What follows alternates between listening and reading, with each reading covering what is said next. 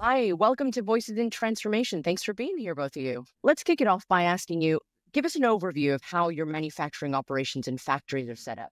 Thank you so much, Maria. We have over 250 different factories, and we are using our Unilever Manufacturing System integrated with our digital manufacturing and factory program to really make this work. Our top 100 sites, which account for around 2/3 of our turnover, are our key focus. And in these factories, we're already utilising artificial intelligence, complex process modelling, and automated optimization to really help us drive value and create much smarter operations. And within these 100 sites, we have our most critical 20 sites that we're really, really trying to push to the next level. I'm delighted to be joined today by Tri, who is leading Cu Chi, one of our incredible leading edge sites in Vietnam.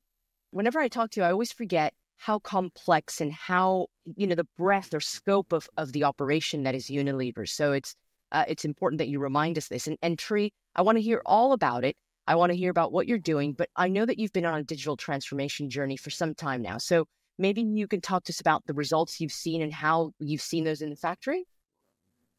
Thanks for the question. Actually, it is very excited journey that we have gone through, and the people in the factory they have a very strong feeling that very much connected to the business, to the market. Yeah, so the factory is not a standalone operation anymore. It is fully connected, and they can send all the need from the marketplace, from the customer, from the consumer, and immediately respond to that. And that make us view that's how make the value or bring the value to the business. That's thanks to the technology.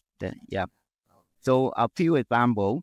We have the IoT platform that's applying AI to run the system. So it's not only to capture the data, but also generate the insight. So this is a communication or interface between the machine and the human. Yeah. So we can reduce 80% of our time to diagnose or to analyze the data. So the system will generate the insight, the message, actionable message to the people and work with the operator. And so that can optimize the time spent. And also, we have the fully connected to our supplier and to our customer as well. So knowing exactly what is the requirement and how our partner is working, and then we can sync with the operation in the factory. So that's make us hugely improvement in terms of productivity. Yeah. So in terms of timing, we can reduce 3 times. Productivity is more than twice productivity improvement to this application. Yeah, just a few examples to share with you. Well, sounds exciting. And maybe, Vicky, if you could tell us a little bit about, you alluded to the Unilever Manufacturing Systems. Can you tell us how this tailored manufacturing program is a lever for operational excellence? Absolutely. So I think the Unilever Manufacturing System, or UMS, creatively called for short, it really is our common program and our framework to really make sure that we are driving excellence really across our operations, and really helps us bring together the human expertise, the processes and the tools, but really integrating that with our digital capabilities that we need to win. This has evolved over a number of years, and we're now taking this to new levels. And additional, examples that this is really helping us unlock are things like how, really by making sure all the different systems and processes are really operating to the maximum. In cases like trees, we're now actually able to operate autonomous lights out factories, where we're really able to significantly reduce the amount of intervention, reduce changeover times, improve quality losses. We also have some fantastic progress on things like digital twins of things like our powder spray drying towers, and also close to my own heart, the Dove Bar process, which is one of our most iconic products, where we can control our Dove Bar processes across the world remotely. So this Unilever Manufacturing System essentially is our common toolkit or DNA of all the different tools and systems and processes to really help us, drive what the leading edge performance we need. Sounds pretty cool. And tell me a little bit about the factories of the future, because you refer to some of your sites as factories of the future. What can we look forward to, or see perhaps in the next phase of digital integration into your operations?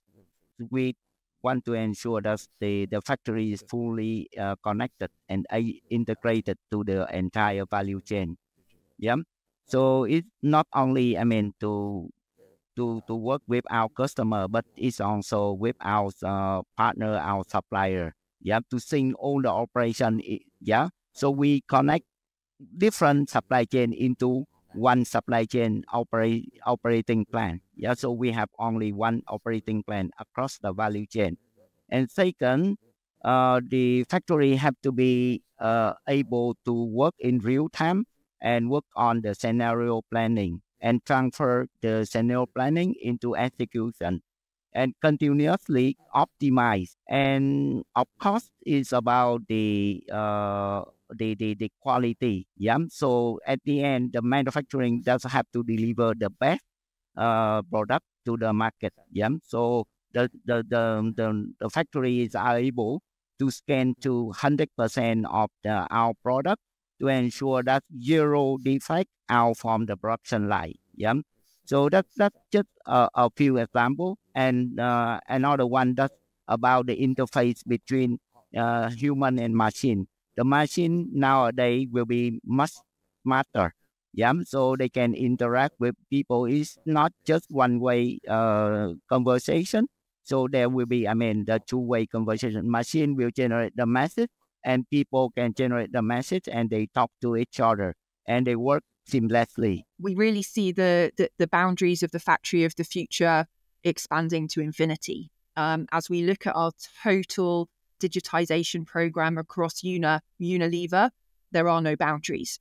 This really needs to be an infinity loop, really starting absolutely with the consumer insight of the types of products and desires and needs that they have, translating that social listening through into the product or the need that they have, converting that into the product that they would love to buy, and immediately creating the product, the packaging, the formulation that's needed through all of our R&D systems and our fantastic digital twins of our factories, so that we are able to produce that product, seamlessly and replanning and relearning, and then really getting that all the way through our customers and into our consumers' hands via whichever is the channel.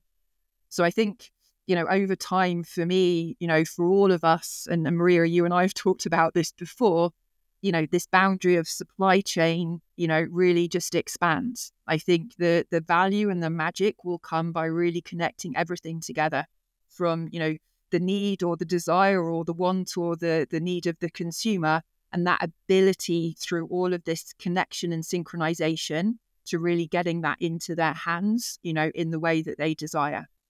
And I know it's always a delicate balance, to ensure that tech and people and talent, can coexist. Can you tell us a little bit about what you're doing to manage that in your operations? This movement does have an impact on the organization structure that we need, the types of roles that we need, how the organization works, starting from the team that you need to run a production line or a factory through to how do you actually run all these programs together. Needs a totally different organization design. And that's one of the things, we're reflecting as we change the organization going forwards. It has a massive impact on the skills that all of us need. So I think, for every single one of us, there's a huge need to upskill and learn. And then I think also, and this is an area Tri has been doing a lot of work on in Vietnam, for example, the type of talent that we recruit, and the type of experiences that we give them in their career is very much changing. But I think for me and for us, this is really one of the most important areas, because, the most important thing about the transition and the transformation and the change will be our team and the culture that we're able to create. Yeah. So it sounds like you're striking a good balance. So Vicky, Tri, thanks so much for sharing with us on Voices in Transformation. I look forward to hearing more about this later on. Thank you.